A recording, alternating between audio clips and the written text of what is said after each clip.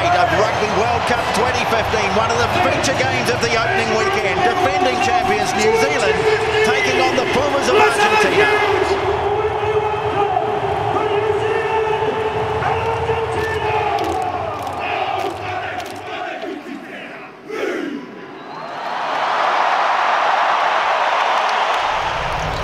So it will be the All Blacks to kick off their defence of the Rugby World Cup crown that they won 4 years ago.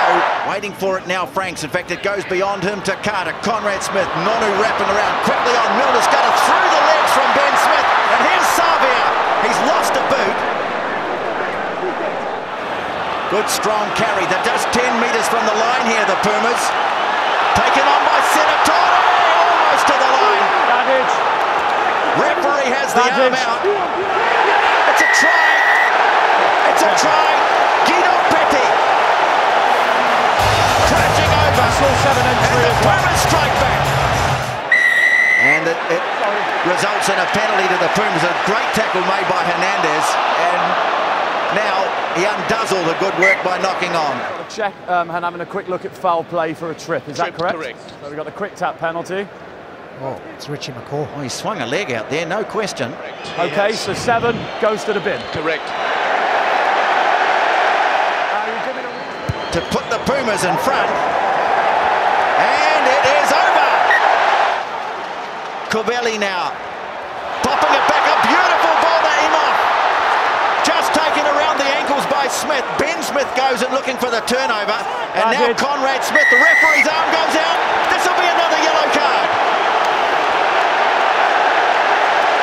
And now it's the All Blacks who are in trouble.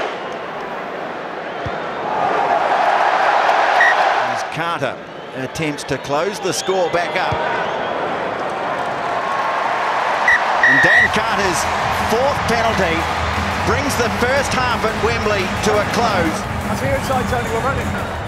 All Blacks being patient though. Reid pops it off to Sunnyville. Williams! Williams gets it! Oh, Milner has dropped it with the line at his mercy.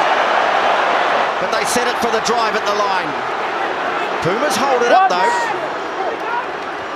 And drive the All Blacks back here. Now the All Blacks go ahead. Coles has it. Black broke away. Aaron Smith. Brilliant.